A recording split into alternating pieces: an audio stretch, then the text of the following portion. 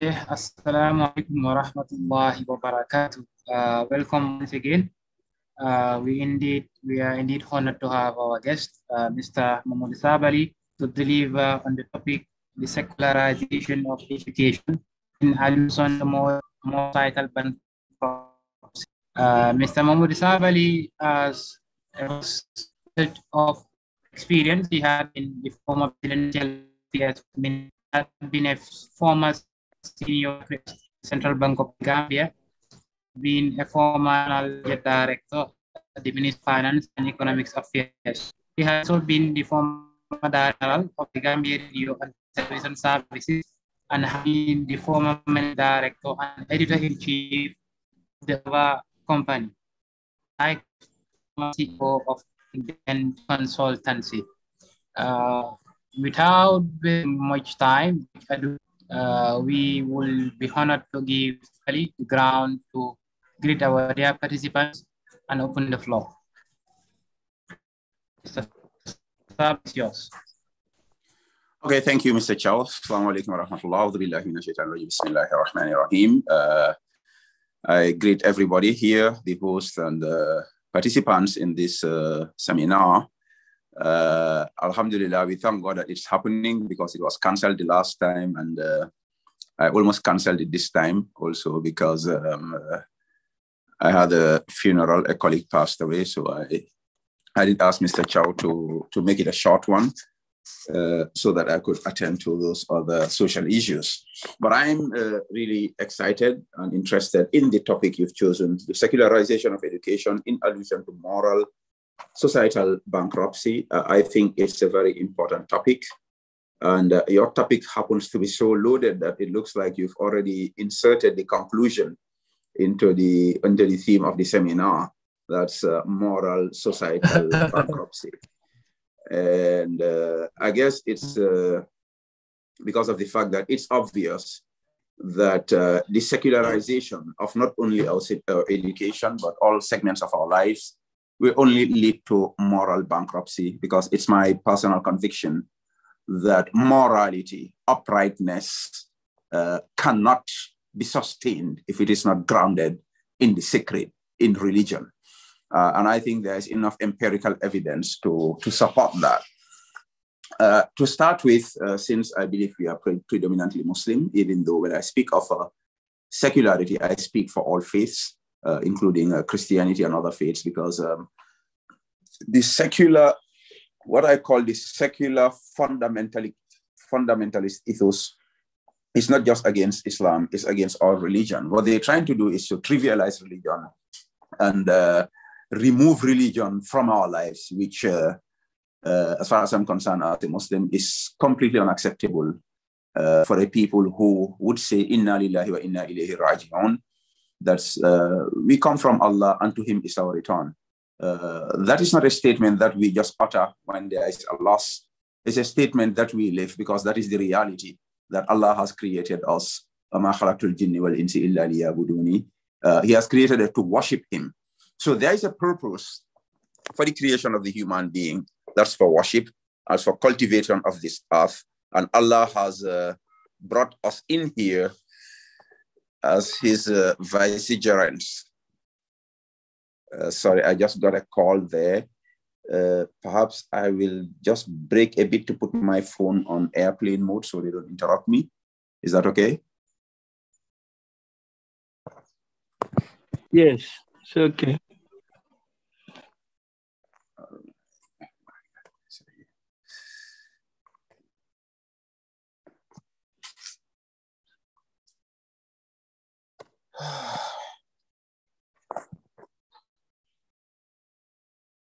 All right, thank you. Sorry for that. I forgot to put my phone on airplane mode.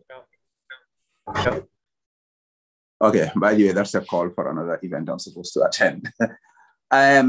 So what was I saying? Human being is created for a purpose, and we are the vicegerents on this earth here. So we are not here for ourselves. We did not create ourselves, and our affairs are not in our hands. Our affairs are in the hands of the Creator who created us with a purpose and then gave us what I call the owner's manual. Now, would you know what that is? As far as I'm concerned, the owner's manual is the Holy Quran, and by extension, all authentic sacred scriptures. And it is that Quran that governs my life as a Muslim, and I'm assuming yours as Muslims too, or whichever sacred scriptures that you subscribe to, those are your owner's manuals. So you cannot remove those things from the bedrock of your education or your social life. If you go back to this owner's manual here that we're talking about, we all know the first verse revealed in the Holy Quran. What verse is that actually? Because the usual answer is a shortened answer. I just got a reminder from one of my sheikhs that the first verse revealed is actually not Iqra. Yeah, you're staring at me. It's not Iqra, it's Iqra bismi rabbika alladhi khalaq. Now that's very deep. If you say Iqra, that's one thing. But the verse in the Surah Alaq is Iqra bismi rabbika alladhi khalaq. So we are supposed to read, to study, to ponder, to contemplate, to recite in the name of our Lord, subhanahu wa ta'ala. So if that is our first injunction, to read, to study, the primary purpose of our studies should be to find the pleasure of Allah. Does that mean we'll just study to go and do the salah and the zikr? No, our purpose, according to a top scholar, can be summarized in two things: to worship Allah and to be of service to Allah's creation. So if you're reading to earn knowledge that should be useful, you cannot and should never allow that to be secularized. Because if you take the sacred out of knowledge, that knowledge, what happens? It may end up hurting you. If you take the sacred out of knowledge, what does it produce? It produces the atomic bomb. It produces the Third World War. It produces Russia versus Ukraine. Because all those weapons created and being used and abused were products of knowledge. But was that kind of knowledge based in the ethos of the sacred, of our purpose to worship Allah, to seek knowledge, to serve, worship Allah, and to be of service to His creation? And the sad thing about this secularity thing is it's not just education. I know education is my topic here, but it's a vast attack on everything that has the sacred, to take the sacredness out of it. In education, it's about removing meaning out of education and reducing human beings to reducing human beings to resources, so that resources are diverted from the humanities, for instance, towards the sciences and towards vocational education, because they regard the human being as a resource that can be used, abused, and dumped. Now, I attended a seminar with some West African youth leaders in Sierra Leone about 2-3 years ago. And one of my co-panelists is a top technology guy. By the way, I'm not against technology. Let me make that clear. I'm using an Apple. Both my phone and the iPad are Apple. You know, I love tech, but I don't worship tech. I use tech to worship Allah subhanahu wa ta'ala and to serve humanity, like I am being of little service to you here. So back to the panel, my tech guy said, the solution to all our problems is technology. He said Africans are talking about farming and fishing. You know, he says all that is balderdash. You know, he said this. You know, he was so vociferous about this. You know, so he came from the one extreme, and I responded from the other extreme. So I told him, actually, technology is actually the cause of all our problems. It's not the solution; it's a problem. And I narrated this anecdote of. Sorry, any Fana here. I said it's a Fana guy. Well, the audio that came is Fana. Ciao, I hope I'm not offending you. He said he sent a message to his father up country by Renman Dumamunyo Bay Tolman, the Maboka WhatsApp group, Barila Boka. So he said he's in so many WhatsApp groups and he doesn't have time. He has to respond to all these messages. So that's tech, misunderstood, misapplied, misused. So I told the guy there, I said, your technology is actually the problem. It's not the solution. But there is an explanation to that. And it goes back to your topic the secularization of not just education, but everything. If education is based on the sacred, on purpose, so you can train people to be scientists, to be tech people, but their apps and their gadgets will serve humanity, not destroy humanity. I know in the Gambia, there is this craze on what they call coding. Everybody should do coding. Yeah. I said, our children should never be taught to code until they are taught about authentic codes of ethics. Because if you're taught to code in a secular way, devoid of the sacred, devoid of meaning, whatever you're going to code could end up hurting humanity, destroying lives. We know what happened to this whole secular ethos. And, ironically, if you talk of education and secularity and you think of America, countries like America, Harvard University, for instance, which is perhaps the quintessential leading modern educational institution. What is the history of Harvard? If you look at Harvard University, it is America's oldest learning institution, founded in 1636. At its inception, this university was named New College, and its purpose was mainly to educate clergy. What's clergy? Religious people. In 1639, the school's name became Harvard University, and it was named after Reverend John Harvard, who bequeathed his wealth to create this institution. So go back to all these modern institutions, you'll find out that at their inception, they were created and rooted in the sacred. But there is now a craze and a global conspiracy to secularize everything. So, but what happens at the end of the day? You have all these Ivy Leagues who think now that, well, the sacred is not important. They produce Wall Street moguls, CEOs that end up giving us the global financial and economic crisis. I am sure without a doubt that partly the reason is the education was tilted away from the sacred into the secular. And what's sad about this secular attack, and I call them, these people who do this, I call them secular fundamentalists. They're even trying to secularize religion. Now, did you hear that? Didn't that sound crazy?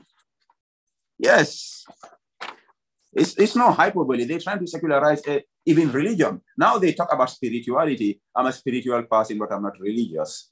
My friend, religion cannot be secular. The spirit cannot be secular. But there's such a vast and a very powerful media backing to this that before you know it, your own brothers and sisters start buying into this kind of ideologies because they're being brainwashed and being reprogrammed subliminally. So you see people say, well, you ask for anything, the universe will give it to you. Thank the universe. What's the universe? Who created the universe? Is the universe an end in itself? So these are all efforts to secularize our lives. I'll make reference to an essay I wrote that was published on December 28, 2029 by the Standard newspaper when there was this debate about secularity in this country. I'll just quote one or two paragraphs from that. If you want the full article, you could go to online. It's online, it's Standard newspaper, December 20th, 2019. The title is what's the title again? So, on the matter of secularity, the attempt to oppress the majority. That's the title of the article. Part of my arguments there is, and I quote, there is a whole veil surrounding the meanings and tradition of secularity. But we know that secularization, and I'm quoting Professor Said Mohammed Al-Attas in his thesis, Secularization and the Crisis of Identity. Quote, secularization is a process which is definitely opposed to religion. It is a philosophical program or an ideology that seeks to destroy the very foundation of religion. Unquote. These are the words of Professor Said Mohammed Al-Attas in his thesis, Secularization and the Crisis of Identity. I think it's a very powerful reference material you may want to look at. Actually, this book was donated to me by Dr. Mohammed Jah Senior. Maybe if you want to have access to the book, You can contact him. There's Dr. Jad Jr., there's Dr. Jad Senior. This senior is the one who gave me this. He does this Mimbarul Nur on the QTV. And I'm going ahead quoting from this essay. There is a whole, we have seen how the insidious notion of secularity continues to deprive people of their rights to express their religious beliefs in countries known as the champions of democracy, liberty, and equality. I'm referring to France, actually, where you are not allowed to overly display religious symbols like veils in the name of democracy. So my argument is, in our country, we do not want such nations and their extensions to impose their disguised religion of secularity on us. Now, that's a paradox, because I'm calling secularity the new religion of the West. And by the way, if I say the West, I'm not saying all the West. In America, you have top colleges that are rooted in the sacred, to it colleges like Brigham Young University from the Christian tradition, even the Jewish. But our problem in this part of the world, somebody talks about something in the West and we think it's from Allah himself and we have to accept it. These things are questionable. If some professor or some congressman from America comes and tries to secularize your education or your life, refer him back to the Bible Belt. There are parts of America that would never accept this kind of thinking. Unfortunately for our policymakers, whatever comes from the West, World Bank, IMF, they take it. This is one of our problems. And now talking about the secular and the West also, I think some of our problems is that those of us who are young of age, and we hear of the Albert Einsteins, the Thomas Jeffersons, you name them, all these great scholars from the West, Nietzsche, Benjamin Franklin, you name them. And we think they are the epitome of excellence in knowledge. But the fact that these people took a lot of knowledge from our people, from top scholars in our tradition, to it, Abu Hamid al-Ghazali, Jalaluddin al-Rumi.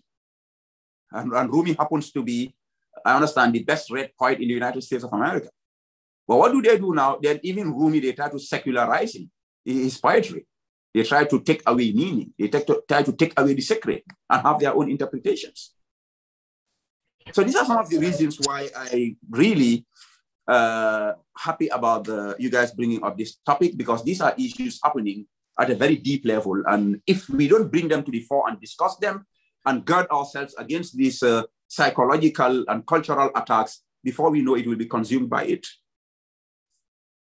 And the secular thing and our obsession with the West, as if they are the only ones who know knowledge, the only ones who know science. You know, the West has certain problems that we don't have, and we have to understand that. These people went through some dark ages that were darker than those of the continent they call the Dark Continent. They were in all sorts of voodoo and witchcraft, and they dismissed science completely until the Enlightenment and the Renaissance came upon them. So what happened to them was, and some of their religions,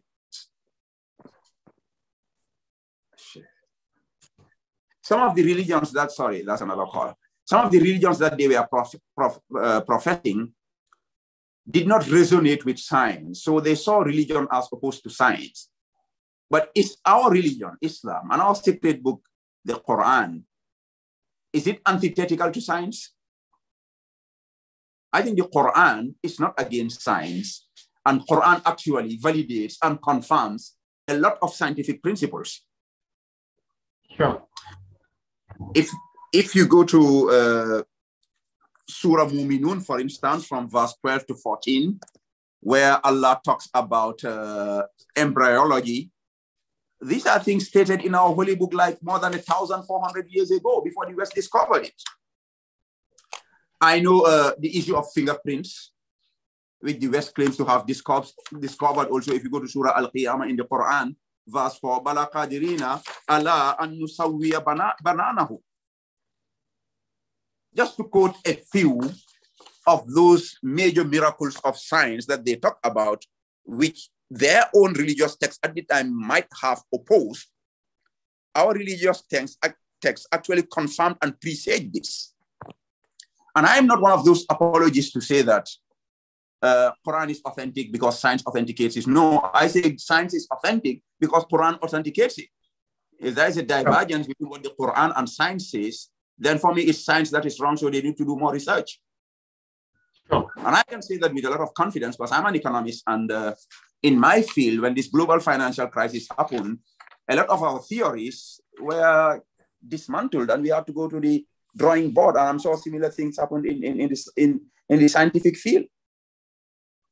So my thesis is education cannot and should not be secularized, because education that's beneficial to the human being who believes in God, that education has to be rooted in the secular, in the sacred, astaghfirullah. So knowledge itself is from Allah subhanahu wa ta'ala. So you cannot get that and push Allah out of it. It will become a curse on you and not a blessing. In conclusion, the problem of secularization of not just education, but everything, I believe is there's a motive behind it.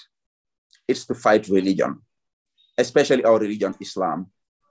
And when I say that, us also as Muslim students, potential scholars and policymakers, we need to dig deeper into our religious tradition to understand it better.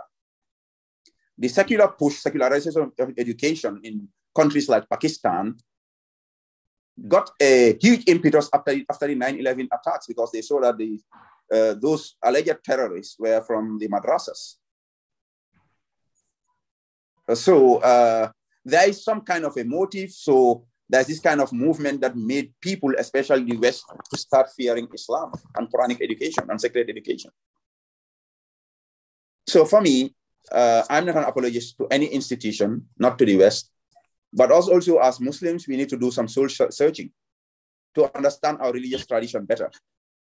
I am not taking my religion from a kingdom that's less than 300 years old, when my tradition, which is vast, from the Arabian Peninsula to Asia to China to Africa, is vast and over 1,400 years ago. I'm not taking doctrine from a 200-year-old kingdom that celebrates their founder's birthday for a national day, and it tells us our birthday is haram. I'm not taking my religion from them. I'm taking my religion from Muhammad sallallahu alaihi wasallam, the Quran and the Sunnah. But I know also I am not an authority. I seek knowledge from people who know. I am not at the University of Google. I look for authentic sheikhs who teach me the reality and the truth about religion. I need to be careful about the sources of knowledge, especially in this internet age. Incidentally, I did a lecture at the International Open University's 10th anniversary, and my topic was about the internet, something relating to that. So we need to be careful where we pick what sources we use for our knowledge, and we need to operate our religion with humility, that we don't know all and nobody knows all. And we try to learn from people who know, and to go ahead, because we are all da'is, whether we practice it actively or not. You do da'wah by calling people. Your actions as a Muslim, or the lack thereof, is propagating Islam in its own way. But my cardinal verse when it comes to that, and to most things, is the word of Allah.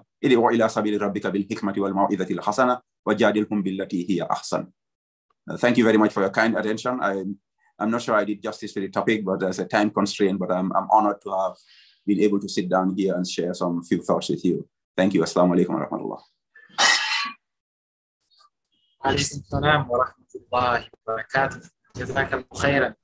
Indeed, you have given the topic the justice that it deserves, well expounded on the given topic, and I guess our dear participants can attest to such. Yeah, we will now have the interactive session, which is the question and answer session. But before we read some questions from our dear participants, you made mention points that I think are very significant, strengthening to readdress. Yeah, you make mention of secularization of the civilizations.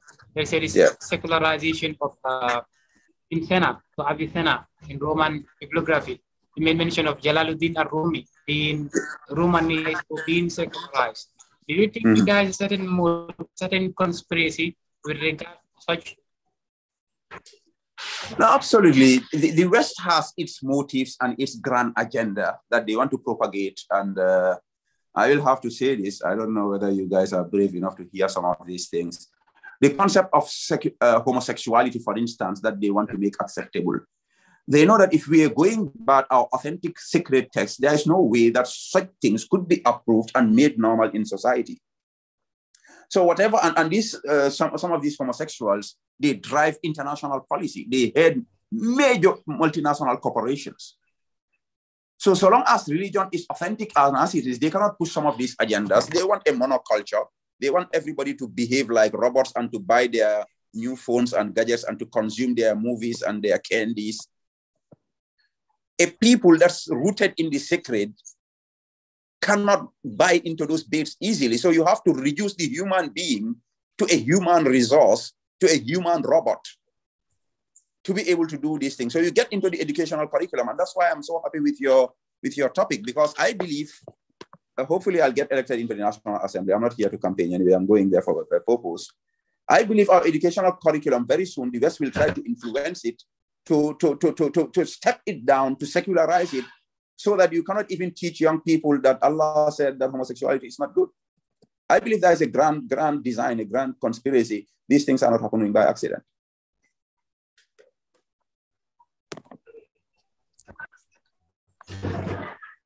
Well, I think given reference to the place have made to Allah, وَلَأُضِلَّنَّهُمْ وَلَأُمَنِّيَنَّهُمْ وَلَآمُرَنَّهُمْ فَلَا يُؤْتِكُنَّ عَذَانَ الْأَنْعَامِ وَلَآمُرَنَّهُمْ فَلَا يُغَيِّرُنَّ خَلْقَ اللَّهِ.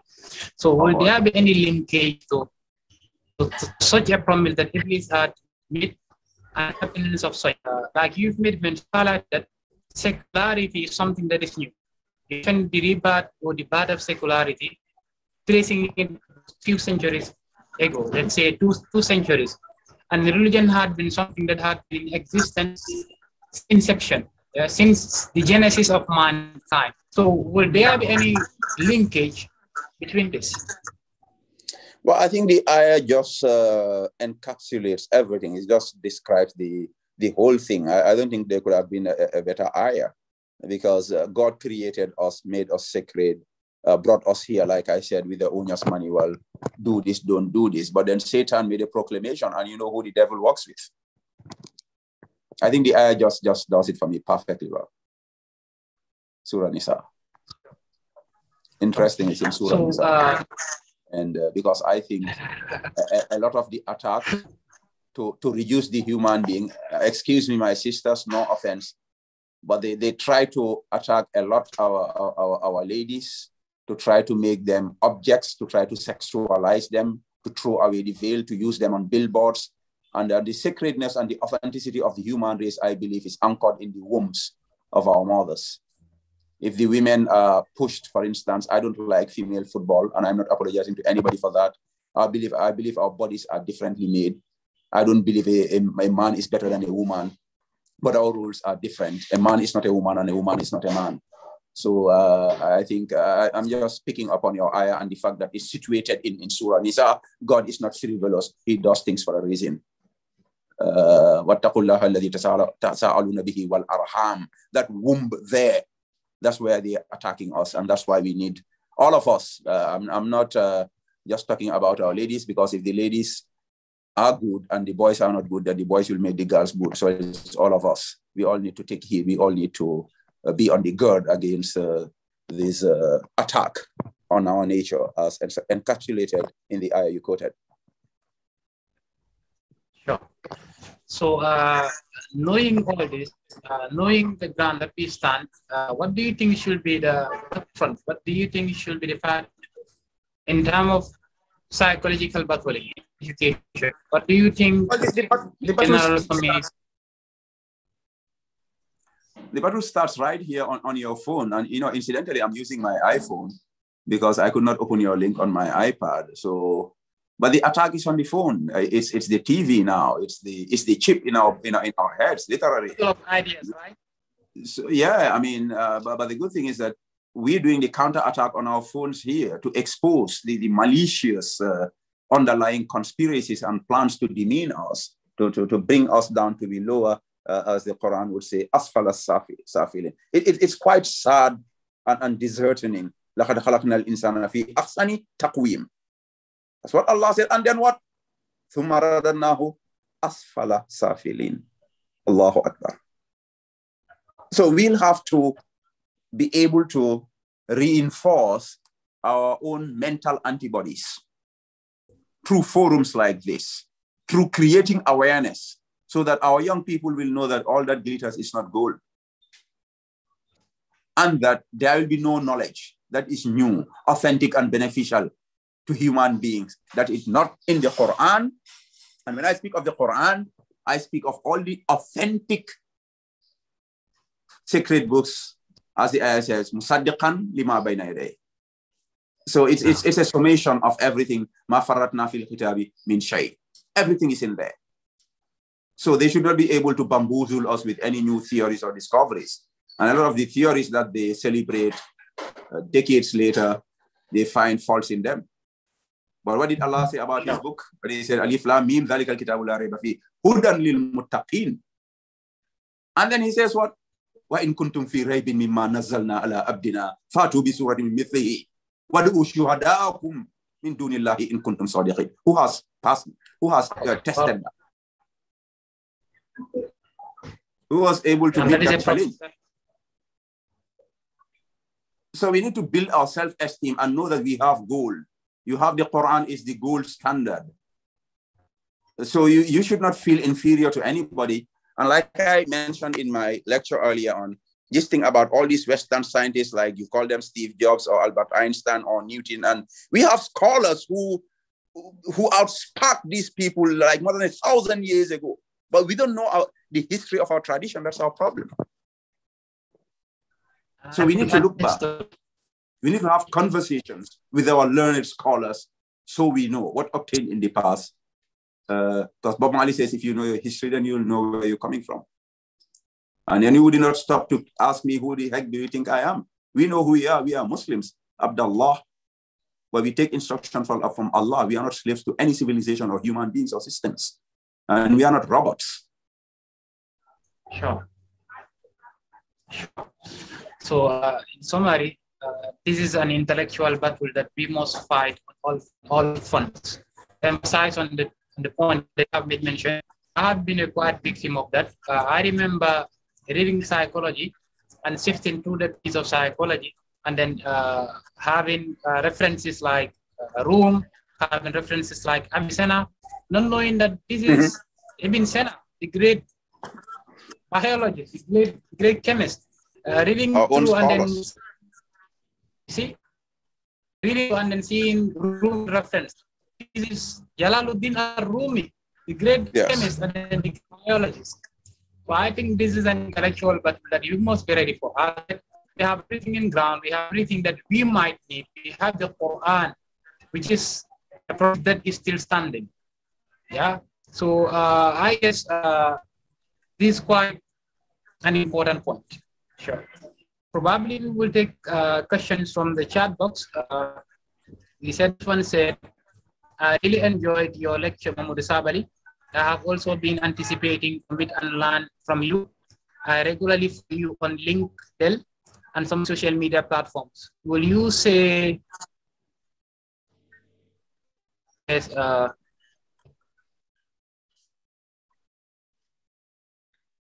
line is breaking. Sure. He says, will you say the educational system in the Gambia has been secularized? Well, not yet.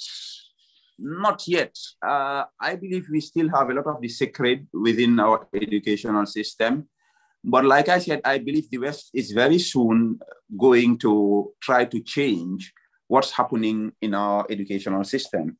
And unfortunately, from education to health to economics, we don't build homegrown policies. We take our policies from the UN, from the IMF, from the World Bank, and the West, they are secularizing their education. So automatically, it's going to filter down. And that's why a forum like this is so critical, so that we get ready.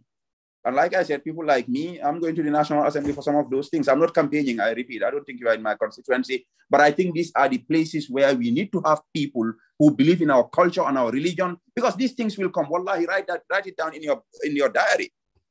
The secularity issue, the constitution, where did it die? In the National Assembly?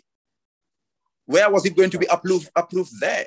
So if we care about our religion, our culture, and authenticity, we need to take the decision to seek public office. And if I say public office, I don't mean just elected office, to go and apply and serve in the public service. PMO, Ministry of Education, Ministry of Health. We need people who are rooted in the sacred, who know the importance of the sacred, and who are willing to defend the sacred to serve in our public institutions, even international institutions. Sure. We have one of our participants saying, you say increased secularization may result in societies forgetting any benefits associated with religious beliefs and participation, or results in higher engagement in riskier behavior, examples, drug and alcohol consumption. Can you summarize the question? The reception is not very good. Sure. Sure. Please. I think he's saying, will you say, by your opinion, will you say increase in secularization may result in moral societal bankruptcy, as the topic clearly says? The usurpation of alcohol, the usage of drugs, the increase, the hierarchy in usage of drugs, and so on, and societal vices. No, absolutely, absolutely. Because, like I said in my opening remarks, I believe that morality, which is encapsulated in your title, morality and decency and uprightness can only be sustained if it is rooted in the sacred. So we get on these loose tracks with the secularization. There was a time in our society here, for instance, nobody goes to a nursery school. Most people don't go to nursery school. You go to religious schools. You go to Dara. You go to Karanta. Sure. Most of us, your education starts at the primary school when you would have had a background of religious education. But now our kids go to nursery school at year 1. They want to take my son, Lamin Kimintan. So he's about 14 months. I said, no, not now. So yeah, because I mean, what do they call this Western education? Anybody bunkas here? We call it Tubabu Karamo, Jangi Nasaran. Huh? The reason why our elders refused in the beginning to send our people to Tubabu Karamo was this injection of secularity. So we need to look at our history, man. I mean, I'm just saying this, and it's becoming a light bulb moment for me right now, just off the cuff. My eldest sister didn't go to school, Binta Sabally, because my parents say no, Atita Tubabu Karamo.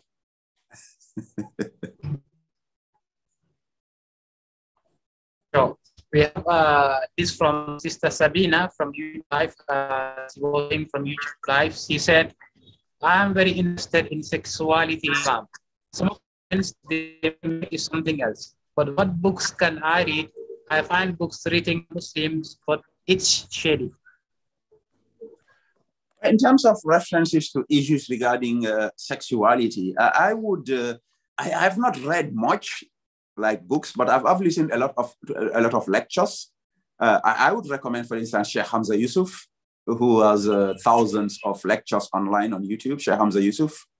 I'm not sure he would. I'm not even sure I've ever listened to a full lecture on sexuality. But when I listen to any lecture, I focus on the segments that touch on some of these issues that I think the West is attacking us to weaken our morality and the sacred. Well, Sheikh Hamza Yusuf would be good too, because the issue of sexuality is a bit sensitive. What they do here is there's this fight against patriarchy. And for me, there's a problem inherent in that. I'm happily married with children, and everybody who knows me, I support my wife a lot. Recently, there was a picture of me at the market shopping for my wife. My political opponents shared it, and they tried to make me look bad. They didn't know I put those things on social media myself. I believe our men need to be kinder to our women. We need to be fairer to our women. We are not better than them. They are not our slaves. But I also believe the West is trying to take advantage of some of these issues in the name of feminism and women's liberation to just alter the entire setup of the feminine human being. Like I said, a man is not a woman, but a woman is not also a man. So they have these things to fight against patriarchy. I mean, in fact, last time, was I doing a lecture or something? I said, when you look at the etymology of these words, and when you listen to these people or read them, look deep into the words they use, patriarchy. When you talk of patriarchy, patriarchy, well, whichever way you pronounce it. When you talk about the patriarch, who comes to mind? It's Ibrahim alayhi salam. So if you're fighting patriarchy, you're fighting the patriarch, you're fighting Ibrahim, and then Allah tells our Prophet alayhi salam, وَاتَّبِعُوا مِلَّةَ إِبْرَاهِيمَ حَنِيفًا وَمَا كَانَ مِنَ الْمُشْرِكِينَ. So, I mean, there are a lot of subtle issues going on. But on sexuality, again, I'd recommend check out Hamza Yusuf. And I know there are a lot of lectures. Zaytuna College, for instance, they have their YouTube links. And a lot of the time they have these female professors do lectures. But what I do is whichever book I read, whether it's religious or not, whichever lecture I listen to, I try to pick up some of these themes like secularity, like sexuality, and some of these other issues that they find very easy to attack us. I hope that's useful. Sure. Sabally, what will be your closing remarks? I just want to thank you and encourage you to keep up the good work you're doing. Institutions don't make scholars. Yeah, am I good to go? Yeah, sorry, before you concluded remark, I just want to ask one question, perhaps. It can be quick, really. Yes, thanks for your time. And then I believe what you said, policymakers have a critical role. They have a vital role to play in that. What do you think should have been the stand of the policymakers in changing the dynamics? For instance, the West having the future plans of secularizing the education system, targeting the young generation. What do you think as policymakers, what should be their stance to make sure that they change the dynamics? Well, their stance, I know we are a predominantly religious society, Muslim and Christian. So by default, their stance is to maintain the sacred and to reject this secular fundamentalist jihad against religion. I hope you heard that. I said there's a secular fundamentalist jihad against religion and against the sacred. The problem is, I was, mashallah, Secretary General and head of the civil service. I was the boss of all the public workers in this country at some point. And I know a lot of these people, they trying to fight some of these battles, it's not a priority for them. And that's why I poked you guys towards the direction of thinking of serving in public office. With this level of awareness generated here, and at some level, you can't even blame them much. Did they have the opportunity to come up with seminars like this? No. Do they have the resources? I mean, an institution like yours that's rooted in the sacred, maybe they didn't have the opportunity. But we can learn from the mistakes of the past and try to avoid it by taking the right steps. Like I said, serving in public institutions. In conclusion, I just want to thank you, congratulate you, and commend you for the series. I saw a lot of some flyers. I saw Hama, I think it's Hama Jao, who was doing something on Islamic finance, which I find very, very exciting. I think Islamic finance is a cutting edge in global finance. I'm glad you guys are doing seminars on subjects like that. I wish I became young like you again and sat in a class to learn these things. So keep it up. I think this is real knowledge. It's not just last LMD, last minute there, or that's not knowledge, man. You got to pass the exams, but you need real knowledge from real life practitioners with some experience. This is very important.